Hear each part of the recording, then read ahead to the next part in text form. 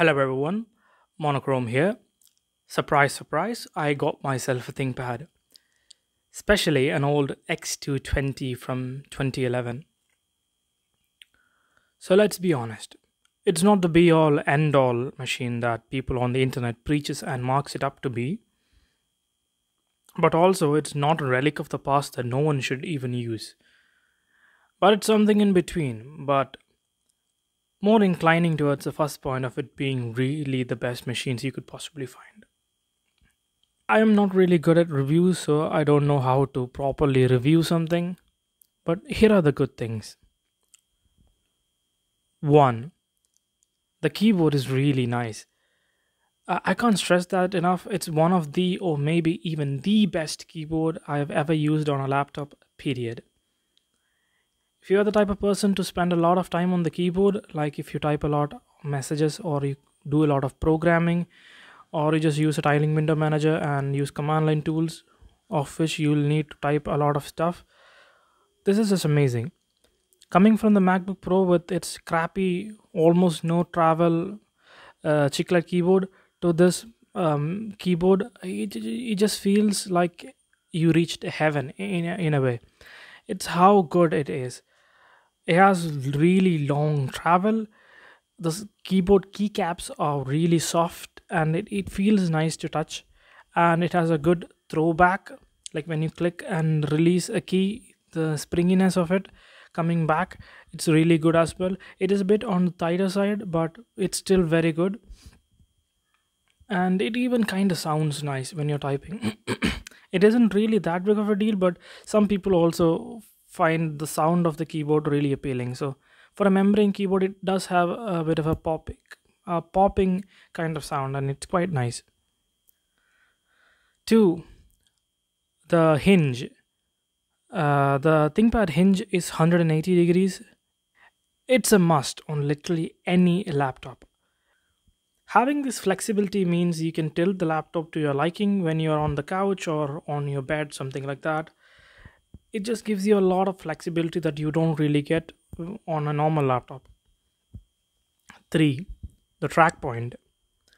The track point, I would say, is better than the trackpad in many ways. Once you start using the track point, it becomes really weird to reach out for the trackpad or for the mouse.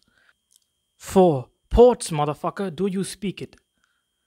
Having actual ports is it's something that you'll never understand until you lose the ability to connect stuff. After coming from the MacBook Pro, being able to just plug everything in without having to fuss with a dongle or having to buy some random overpriced dongle, it's quite nice actually. 5. Hardware, Wi-Fi, and Bluetooth kill switch. 6. There is this rolled edge on the keyboard, which is something that I really, really appreciate. Instead of being a sharp edge, which means when you're typing, your wrist is not getting cut by the edge of the sharp edge of the laptop. There is this wedge on the screen as well. It's big enough to actually grab the laptop and go in case you really wanted to. 7. Easy as balls upgradability for RAM, storage, and battery. It doesn't get easier than this. RAM is held on by 2 captive screws and the RAM door opens right up. Battery is easily replaceable by just unlocking the latches and just yanking it out. It's super easy. You could carry multiple batteries and get more battery life out of the machine. And the storage is just held on by one single screw, which is also captive, and you can just yank the hard drive out. 8. Repairability. Nothing is glued shut and everything is simply removable with a Phillips screwdriver that you most likely have. 9.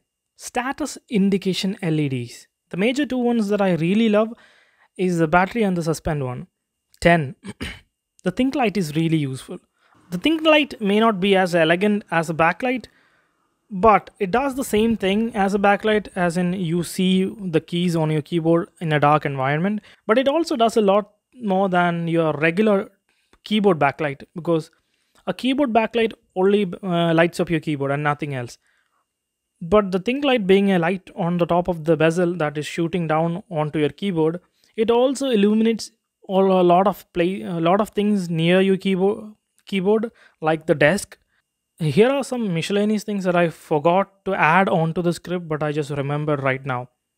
The ThinkPad keyboard is actually water resistant in some ways, which is really good.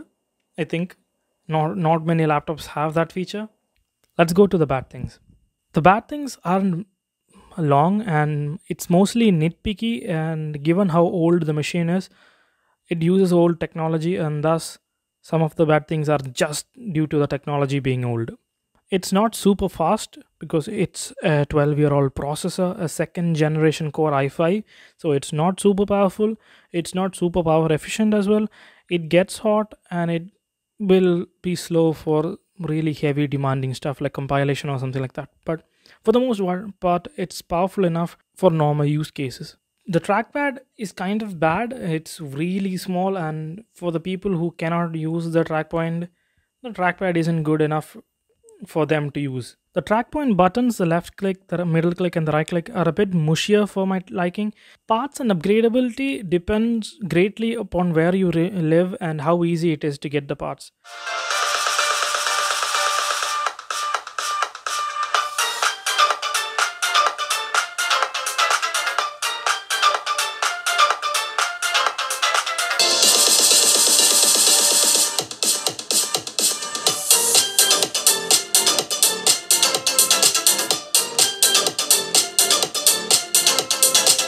There are no comparisons.